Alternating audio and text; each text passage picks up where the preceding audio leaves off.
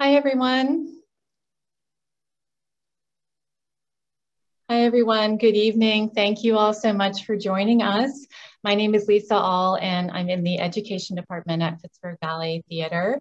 And this is an educational program for our open air series of performances, which begins this week and runs for 2 weeks at Schenley Park in Pittsburgh. And the performances are outside, and we are really so excited to be back on stage here in Pittsburgh.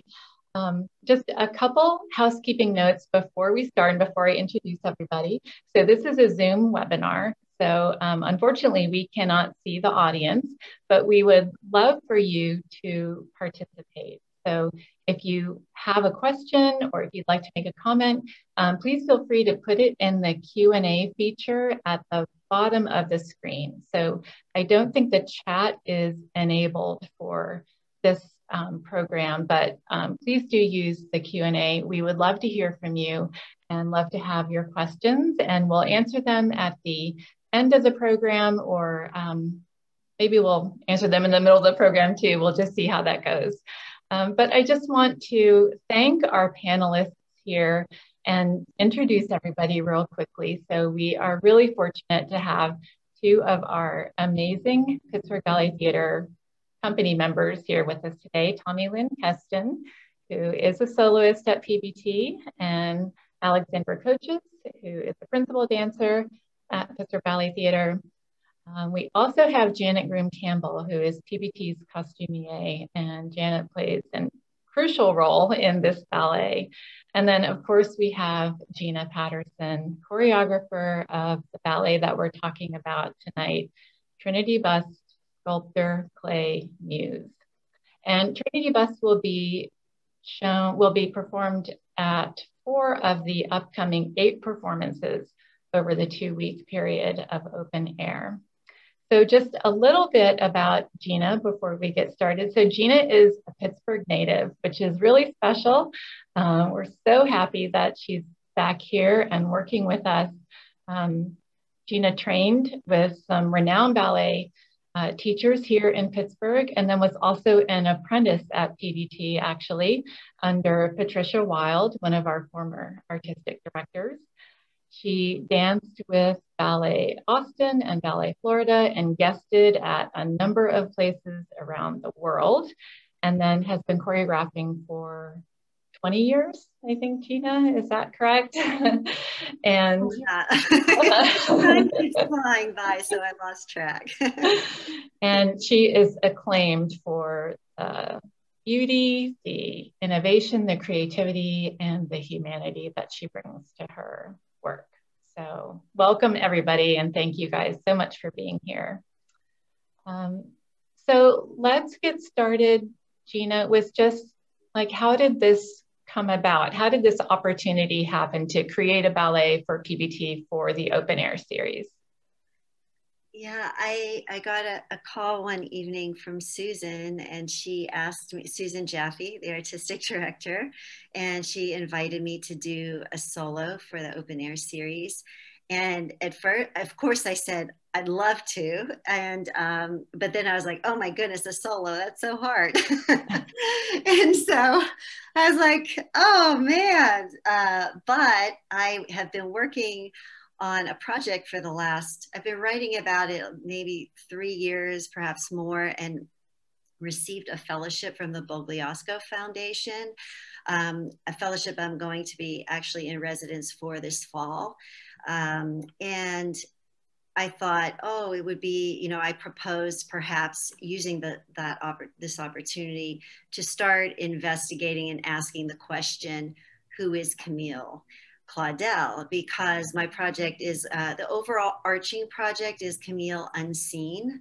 And it deals, it's inspired by the life of Camille Claudel, but then also taking, you know, asking the question, what is unseen, and who is invisible, and what are the factors that go into being supported and not supported. And her life, I just wanted to use her life as a blueprint for this work. of the overall work, and this work that I think is a piece in and of itself. So anyway, I just thought I'd start asking, who is Camille Claudel? And it quickly turned into, and who are those that step into this role? And who are these wonderful women, you know, Alexa and Tommie and the others that, you know, will do it. You know, who are they, and who am I, and who are all women, and like what, and people in general, like what are these universal themes that we're working with in terms of people living in the shadows. So I'll tell you a little bit when we do some slides about Camille's life. But yeah, so I just proposed that using this as an opportunity to start this little kernel into the larger work. And I've been really excited about working with everybody on this. So I can't wait for everybody to hear from the others as well. So it's been a great collaboration. Well, let's take a look at some of your inspiration for the ballet. I'm going to just share my screen here, and we'll take a look at some slides of some sculptures by Camille Claudel. And if you don't mind, Gina, just giving us a little bit of background on who she is, and just a little bit of her story. Yeah, Camille Claudel. I was maybe 25 years ago in Paris, like looking at Auguste Rodin's work. And I love his work, and I didn't know about Camille. And when I started to learn about her through looking at his work, I learned that she was a genius in her own right and a sculptor, but she was also more known as the apprentice of, the mistress of, the muse of Auguste Rodin. And so in starting this piece, I was just curious, like, Camille, who are you outside of the shadows of others? And she was born, you know, doing her work in the late 1800s when women were not accepted into the arts institutions. And, you know, she had to sort of fight against society and in terms of being recognized. And she really wasn't recognized until after her death. Something that really struck me about her life was just she was in an insane asylum the last 30 years of her life, and committed by her brother, specifically in her family. And so she never, once she was in the insane asylum, she had never done her work again. She stopped creating. And for me, I just wonder, you know, if it was in this day and age, would she have been committed to an insane asylum? Like, what would have happened to her life if she was supported for the genius that she was and had the same opportunities as her fellow artists of the time? So her story is very sad to me, but it also really inspires me because I love her work. I feel like it's so emotional and just it really moves me. And yeah, thank you. Yeah, let's take a look at a few sculptures. Yeah. So this is just really what I wanted for this solo was just capturing moments of her work and just referencing it. And while the solo that you'll see for the open air series is not a narrative about Camille Claudel, it's more inspired by Camille Claudel. And so it'll be like a little Find Waldo moment where you'll see some of the references to her work in the piece. These are just, I love just the purity and innocence of the little chatelaine. I'm sure I didn't pronounce that very well, but we talked a lot in the work, the solo, about the innocence of a young girl that she had a relationship with, in terms of she was just really inspired by her at a certain point in her life, and she didn't have children of her own. And I was really, some of the inspirations for the work is just, you know, who was Camille in terms of like the woman herself, like her sensuality, you know, the innocence, the raw talent and genius. I was going to say choreographer. No, she was a genius sculptor. But this moment here is in the choreography, and you'll and there's so many meanings that we can talk about later. This inspiration was actually taken in the sculpture garden outside the Center of the Arts in Puerto Rico, in San Juan, Puerto Rico. I worked there for many years, and I always wanted to do a piece that was inspired by these sculptures. They just really stayed with me for so long. And then when Janet and I started talking about costuming, it just felt like this could be a piece that this could come forward in, and it kind of rolled from there. And I'll let Janet talk a little bit about that. Yes, it sort of did roll from there, but it was very, very interesting and a real nice challenge. And I thought it was such a unique piece that I was really excited about building the costumes for it. Was this an image that Gina shared with you, Janet? Yes. Yes, and it was very, you know, interesting to me. And then one day at Joann's, I found the perfect fabric. So, and she liked it. So then we went on from there. It was good. It was really good. Yeah, I loved it, Janet. And then this next slide, Janet had, we were talking about the waltz, and my original thought was that I would reference this in the actual choreography. But then once Janet and I started speaking about it and then showed her those other sculptures, and she found the fabric, I'm so excited for you to see what she created, because it really ended up referencing the waltz, right, Janet? I know you were really inspired by that. Yes, I was trying to duplicate some of the lines in the waltz in her skirt, you know, and the flowiness of it. Wow. And it was fun. Okay, so this is part of your notebook, Gina, for your ideas and recording. Kind of just tell us how do you record your ideas? How do you remember your ideas? What's your process for like starting a work like this? Yeah, I actually, I mean, I go through a really long and in-depth research process, you know, for most work. And this one I just started in January, but I was thinking about it, you know, from the moment Susan had contacted me. But this was actually some of the beginning writings. Well, also I was making a little compilation of notes to talk to Janet, because I wanted to share all my numerous thoughts with her. I was like, "Are you tired yet?"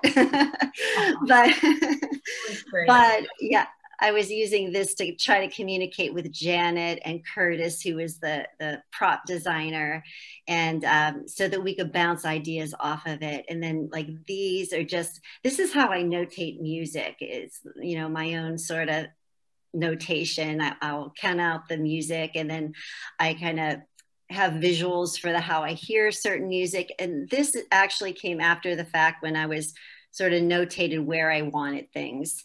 But that also has evolved since the dancers got involved. So I'm sure they have things to say about that. Yeah, and just some more notations. This helps me visualize the music, you know, so even I really like to build physical phrases with the dancers when I start with them, that I'm building the rhythm that I want, or a rhythm to create an emotion.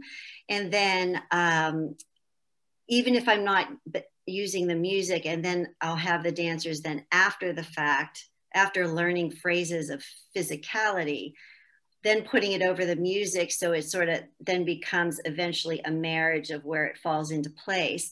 And then for me, I'm notating music like this, so I always have the music in my head, and I kind of know how it might fit. And I really think for me, it's very valuable to keep an open mind and a flow with it, in terms of, even though I think it should go a certain place, or even the physicality should be how it should be.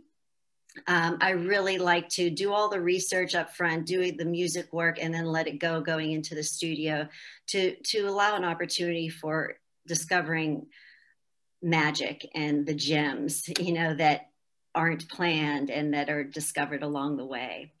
And these were, yeah, this was some early sketches, again, to communicate with Janet and Curtis. And this is, these were actually after having initial conversations with them both, and things that Janet had said and Curtis Dunn had said actually inspired me to, like, okay, how can we pull this all together? And then the thing I love about collaborating, and then collaborating with Janet and Curtis this time, and the dancers, I mean, they're very much a part of it. I think in any great collaboration, you know, here's my concepts. They add their ideas. I can bounce off of their ideas, and then it can get to a higher place, or this more in-depth place and integrated place than it could have been just from my own mind. So I think that, and all of this for me is just a way and a means to communicate, you know, as part of the creative process. I think it's really important to go through that. And then at the bottom on that second page, we have Curtis had, I was just going to have a plain old box, as you can see in the drawing. And Curtis gave some really great ideas to implement the male and female presence into the work.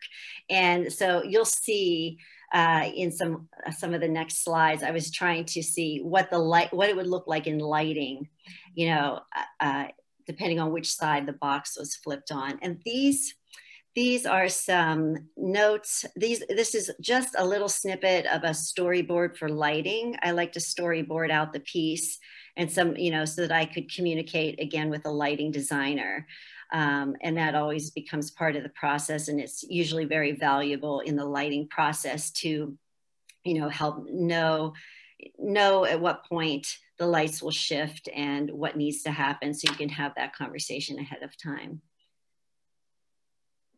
Yeah, and this is some of Curtis's early proposals to me when we were talking about how these set pieces, well, props really, because they're interacting with it, how they could look and what materials, and how it could be as light as it could be. Although it became like a little a workout for the ladies. They have been troopers, and yeah, it's just, you know, things always come up in the process, and in an ideal world, you know, we think these things will happen just perfectly, and then real life happens, right? And I think you mentioned it, Gina, but I just want to say again, Curtis Dunn is our production manager, and you worked very, very closely with him, obviously, on this project too. And he is at Open Air tonight, setting up the stage. And actually there's a performance of another organization there tonight. So he's there doing that, and wishes he could be with us, but. Yeah, and these are in process box making. Yeah, Curtis did a wonderful job, and like really took all the concepts that Janet and I were talking about, and even feedback then once the dancers got involved, and really tried to, you know, keep perfecting along the way. It's sort of in some ways a work in progress, like in all areas, but also just very much its own work. And so I'm excited for everybody to see the piece, to see how this is integrated. Yeah, and this is Janet's beautiful work. I don't know, Janet, if you want to say something about that. Well, the photo on the right was the one that I did as a sample of what we could do for her dress. And then on the left is the actual dress as we were making it, lying on the cutting table. And I think one of your concepts was that she was in the statue, and then she came out, and she was just a soft, vulnerable, beautiful woman. And that's why we were using softer fabrics. Now, the first dress we made, I made it very full at the bottom, and it was a little too much. So we took a lot of the fullness out, and then it was more pleasing to the choreography and it looked better for the piece. But that's something that happens sometimes, you know, sometimes on a mannequin you get carried away. When the dancer tries to wear it, it just isn't right. So you just fix it. And this is the bodice that we built for it. Now, the tricky thing about the bodice was that the dancer takes it off and she places it on a pedestal, and it had to stand up by itself. So we boned it like we normally would a bodice, but we also boned the bottom edge and the top edge so that when they took it off, we hooped it really with tutu hooping. When they took it off, they could just hook it together and it would stand nicely on the pedestal. So we're real happy that that worked so easily.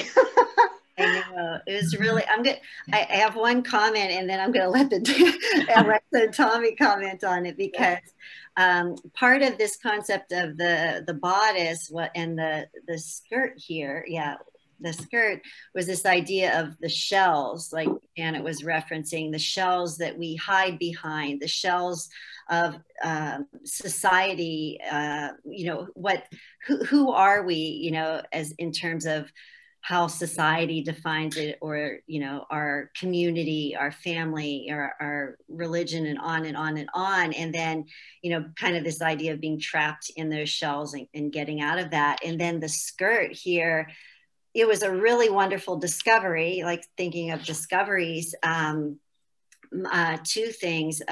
When Janet came up with this design, and then mixed with Eric Midgley, actually, who's also my husband, had created some sound design, because I wanted to create an environment before the actual piano piece that happened that spoke and helped illustrate some of the concepts of her life, to kind of give it an environment and flavor of Camille's life and being trapped in the walls and the religious aspect.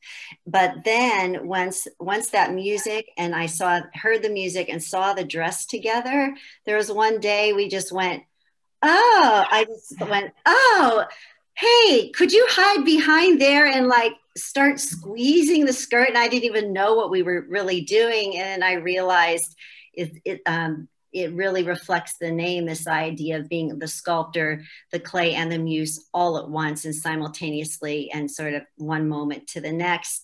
And this idea of sculpting who you are, like quite literally sculpting, you know, creating a sculpture from a block of clay and, you know, going deeper and deeper into it, and paralleling this idea of, you know, we're continuing shaping or reshaping who we are. And I don't know if Alexa and Tommie want to speak a little bit about any of that. There was a lot of stuff.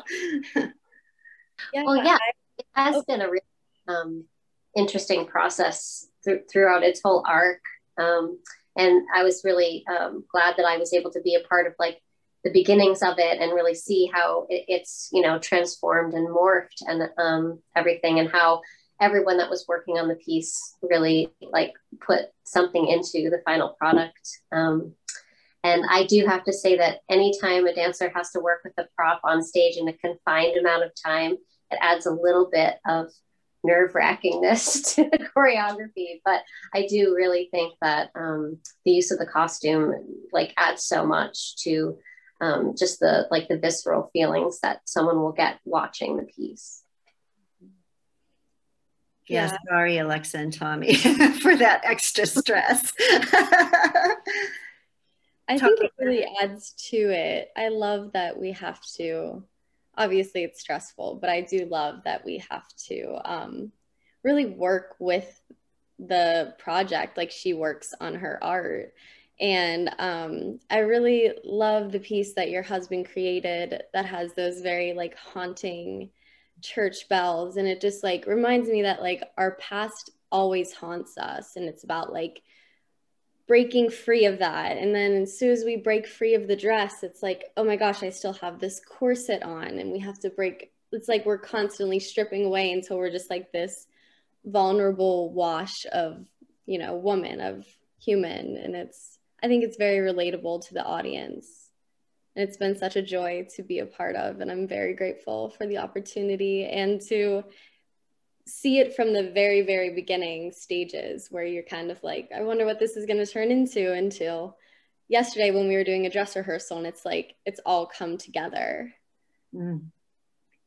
And it's true, the soundscape for me, I mean, we were talking in the studio today about how every time we're doing it, it's going to be different, and just like embracing that fact. But every time we get behind the dress and that soundscape happens, it really just centers me and like puts me in the right headspace. So yeah, I really loved the addition of that to the piece. That first bell that tolls, like that starts the whole piece, I get chills every time I'm behind the skirt. I'm like, oh my gosh, it's just so like haunting. And yeah, it makes like you take a deep breath. Right. Right. Janet, talk a little bit about any challenges that you had with this skirt. So just to be clear, so the skirt is not something the dancer wears. It's a prop that the dancer stands behind. Yes. She's wearing the corset, but go ahead and explain. The skirt is on a metal frame, and Curtis made it, and the prop man made it, and it's like a half circle, and then it we hang the skirt and the hoop underneath the skirt onto it. And one of the funniest days, I think, was when that's the rehearsal skirt you're looking at. The real skirt is a little bit different, tucked differently. But the first day it was going into a Zoom rehearsal with Gina, I took the skirt into the studio, and Stephen, our ballet master, was like, we don't need that now. We're just starting this piece. It's too early. And I said, no. I said, Gina wants to see this. And we didn't even have the form for it yet. So I had this pedestal in the costume shop that I dragged into the studio and hooked it around the pedestal so that they could at least stand behind it and work with Gina. And it was interesting because usually we do things in a gradual basis where they learn the basic choreography and then they get into props and things. But this one we started right with it, which I thought was good because they knew from the very beginning that this was a very big piece of the choreography. It was that one there. I used the Lycra, and it had a silver metallic overlay on it. And what I did was, where you see the clumps, I put felt behind the fabric so that it would clump properly and have some depth to it. And then when I did the real one, I actually put like a ski cloth underneath the whole thing so that it's all interlined with that.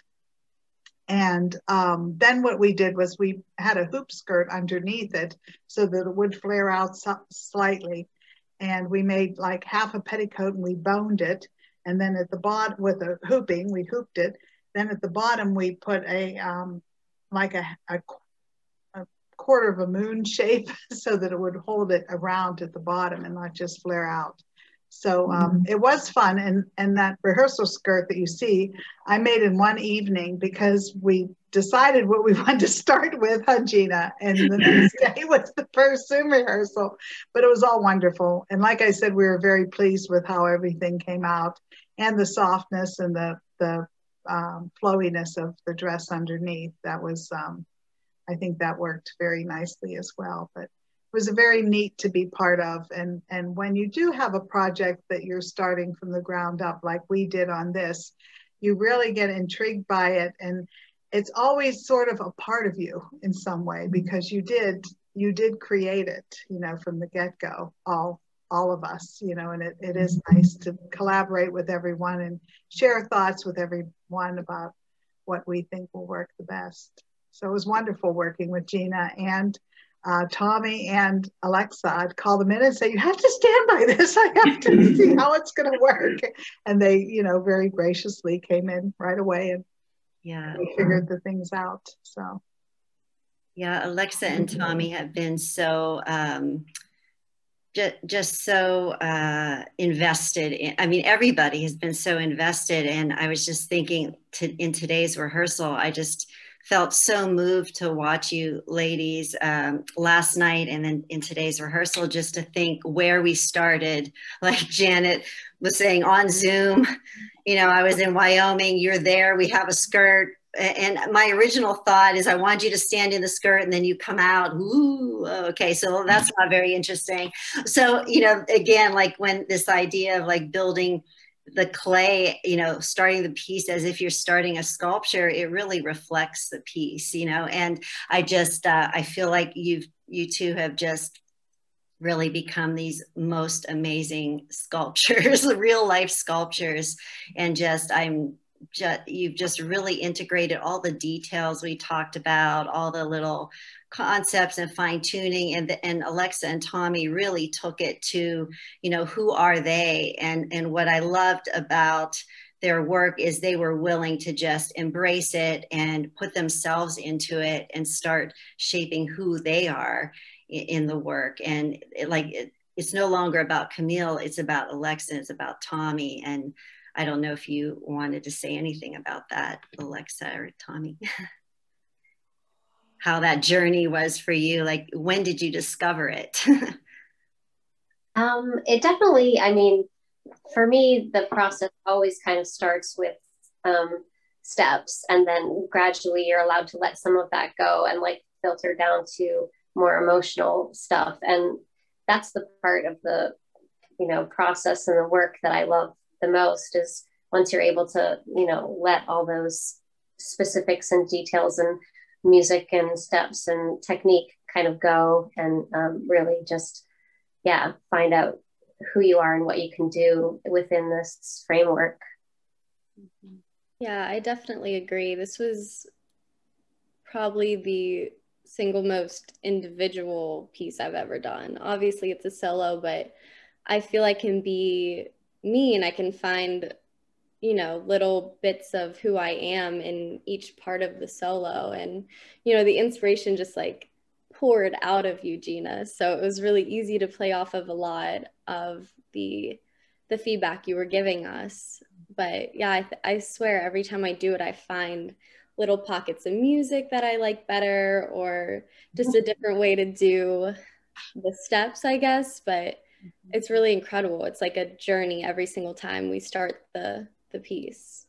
I remember after the first Zoom rehearsal, Gina read us something that she had written, which was kind of like her thoughts, and almost like in a way like her speaking to Camille, but just through her thoughts. And it was this long, beautifully composed thing, and she read it for like 10 minutes, and then she's like, so who has any thoughts, Alexa? And I was like, I feel like I have to digest that for like 2 weeks before I do it justice by commenting on it. She really was just like a wealth of information and inspiration. Right. I remember leaving that exact rehearsal and just like being like, oh, wow. I need to really digest all of that. Yeah, that's funny. I just think, sorry. Gina, I was just going to say, we haven't mentioned the music. So what is the music? Talk about that for a minute. Yeah, it's Teresa Carreño, and it's a piano piece, a solo piano piece. Oh, and that actually is a big topic of conversation now that I'm thinking about it, because when we first started the Zoom, back to the original Zoom rehearsal, I was working with 2 different pieces of music, and one was a Philip Glass and really orchestrated, and then one was solo piano by, I did want a female, and I chose the piece of music because I felt like it just captured the essence of her story. And then it also was a solo, and it also is a female composer. But I just love this I love Philip Glass, this piece that I wanted. And I thought, oh, it's so emotional. But the interesting thing is, once I built some movement, and then we did it over this piece and over this piece. And I know Alexa and Tommie had I think in watching each other, you could see the differences, right? And surprisingly, to me, the piano kind of gave more space to illuminate the dancers and to illuminate the story. And so that's why I ended up going with that piece of music. So at the dress rehearsal last night, I heard you all talking at the rehearsal today that people were saying that they saw both of you do the ballet, and people were saying that it looked like two different ballets. So what do you think accounts for that? And like, just what is that? How does that happen? I think it has a lot to do with Gina and her idea that this isn't Camille's story, but it's Camille's story through our lens. So then inherently, I guess it would have to be a little bit different. But yeah, I really love that about the piece, that she gave us that space to make it our own. Yeah, me too. I love that, you know, we're different dancers, we're different people, so the story is going to be different in our bodies. And I think that Gina giving us the freedom to really play with the piece and, you know, not be afraid to try different things out, even if we, you know, even if it just doesn't work out for us. But I really loved that we had the freedom. It wasn't so like, this is on 5, this is on 6, this is on 7, this is on 8. It was like, you know, if you hang on to this a little longer, just borrow from that. And I just really love that process. Yeah, it's been really wonderful to see both these ladies just find their way in the process, you know, because it's not always like that in terms of, like you said, and even just sometimes in one single work, sometimes you do have to count it out and be, especially if you're dancing with other people. But that's what I also loved about the solo, is that it could give you this room. And then, you know, in terms of the collaboration, I think it helped when I could see Tommie, you know, I had 2 other ladies as well in the room. And I think even just in watching each other, oh, this person's doing this and oh, this person's doing this. So it's really, the work is also a compilation of everybody, you know, each dancer, and then how they'll shape and put that little bit of information to weave it together like a really finely woven tapestry. Alexa and Tommie, talk a little bit about doing a solo. So I know you've done obviously solos in the past, but what is that? What's the difference between doing a solo and doing an ensemble ballet? And is the pressure different, or how do you feel when you're on stage? Just having had a long career with many stages, and when I was younger and in the corps de ballet, doing a solo was super intimidating. Like I really liked the structure and the collaborativeness of an ensemble piece. And then as, you know, I went through the ranks and had more experience, and I came to love the freedom, like we've been speaking of just being able to let yourself go a little bit, and, you know, maybe not be exactly on the counts that you originally had, but, you know, the live aspect of performance kind of, you know, gives it a new shape. And now, like, going back to doing ensemble work is actually kind of stressful for me, because like everyone's gonna know if you messed up, you know. But I do still love like that communal spirit that you get from performing with other people. You can't really replicate that in any way. So, I mean, they both have their pros and cons. And one reason we're doing a solo is because of the pandemic and because of the way that we've been dancing and rehearsing for a year. And actually, we do have a question about that. And the question is, having to do the joint creative work during a pandemic and with Zoom must have been very difficult. So please describe that process. How was that for each of you? Well, I was going to say that the commute is really great. Like that's probably the only thing great about it is the commute.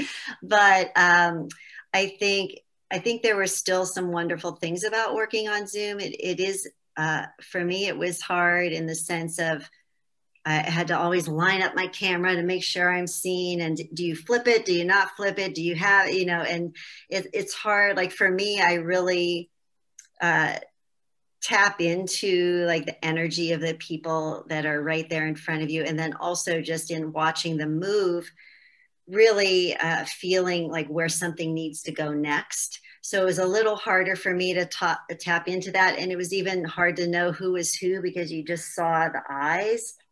And I had to, usually I'm really quick with names, but I kept having to say, who are you? Like, where's Alexa? So it just doesn't feel as personal as and intimate as it normally can be. Because you hadn't even met them before, right? But you met them on Zoom, and so, if having met them, like having worked with them and then doing Zoom rehearsals after was much easier, but to just try to get to know people and not even be able to feel that energy was very challenging for me. Janet, how about you working with, designing something via Zoom with the choreographer? I was really happy that our cameras on our phones are so good because I could send her pictures and then would talk on the phone and discuss what pictures we sent and how things worked. And then I did send her a sample of the fabric so that she could actually feel the fabric that we were using.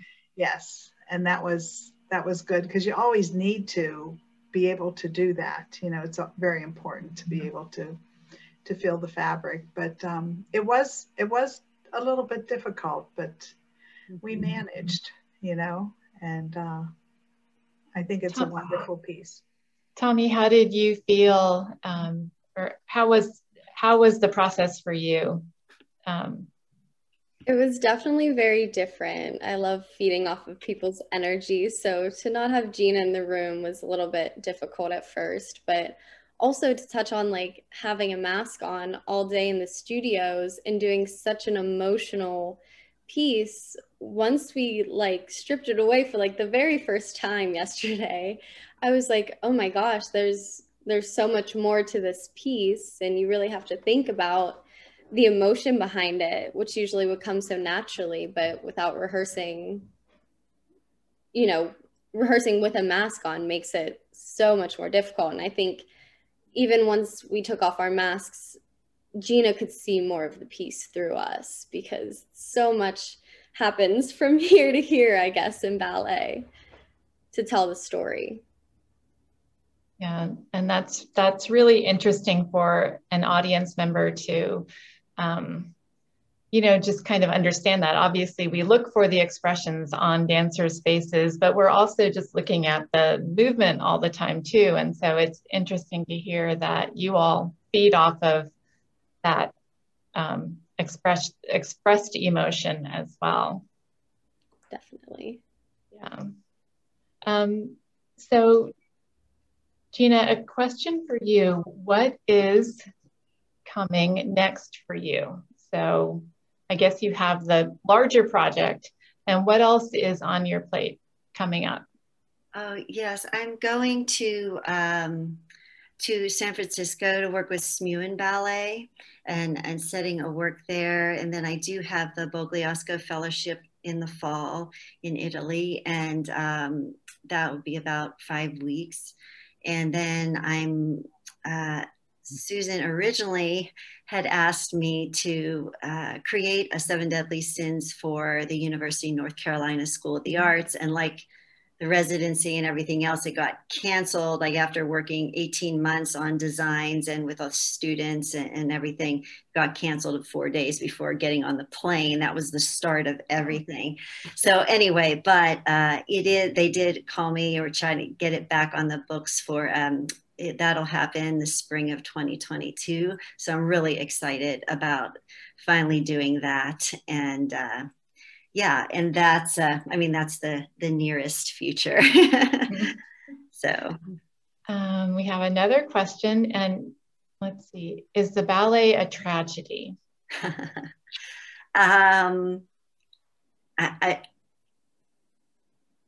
Okay, sorry, I'm stumbling on how to answer that.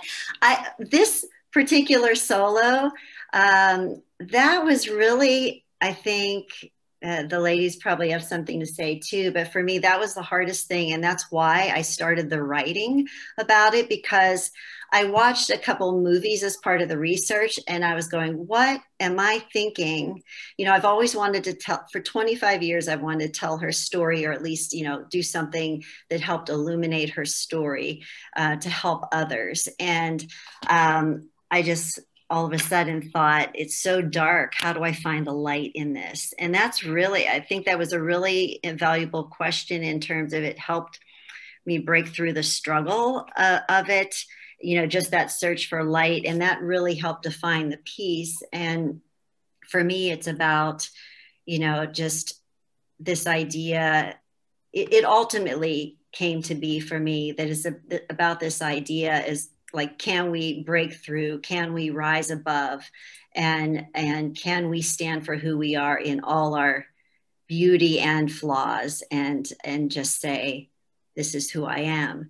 And so in a way, I think, you know, in the larger work, it will address some other things, but I think for this work, I don't see it as a tragedy. You know, I see it as something, as a transcendence. You know, I think, you know, I've watched these ladies transform in the work, and I hope that you know, I'll have to leave after opening night, but my hope is, you know, that you then take it for as long as you do it, and then keep transcending it, you know, and I keep finding your moments of transcendence. And so that's what it is for me. Tommie or Alexa, how is it for you?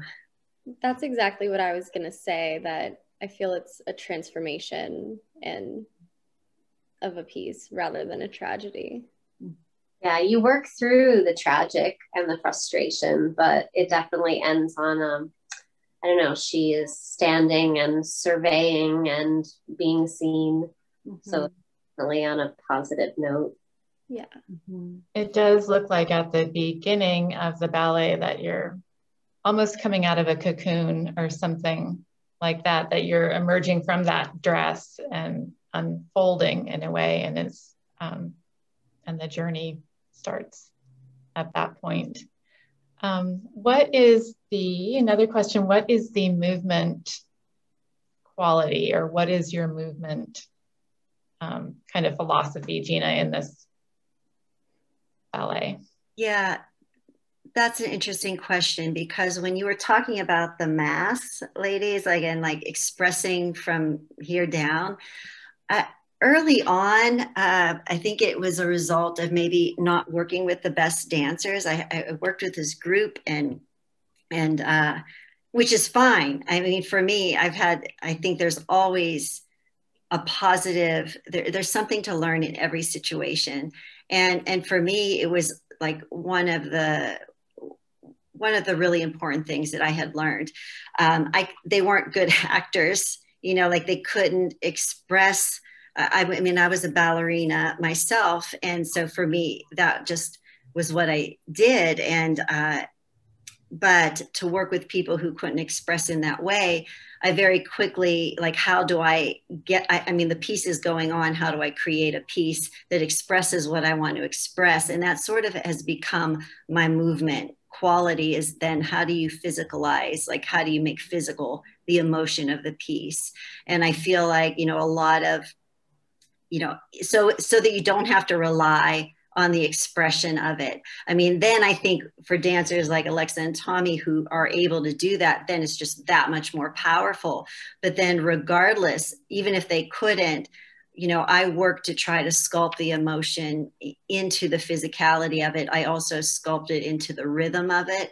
And such. There's some other things, but I would say it's something really human, you know, for me, you know, so many times I was like, okay, not arabesque, just stick your leg up, or, you know, don't think of it like an attitude turn, think of it like, as like, ah!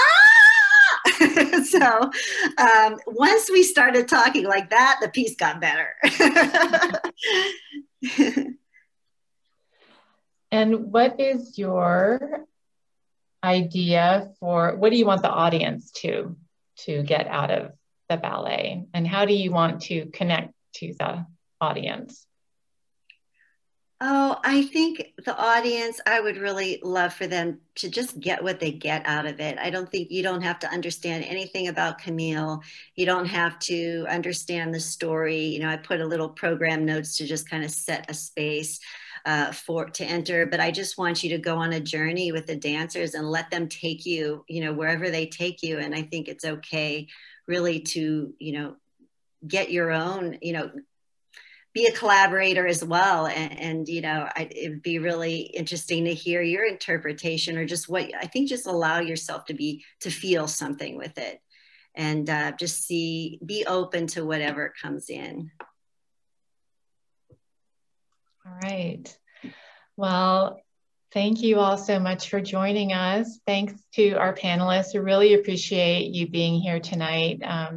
To talk about this new ballet. It's just been such an honor, Gina, to have you at PBT and creating a ballet on us, especially now. It's just really, really grateful to you for that. And thank you, Janet, Tommie, and Alexa for being here tonight to talk about this beautiful new creation. And thanks to all of our audience for being here. And we hope that we see all of you at Open Air.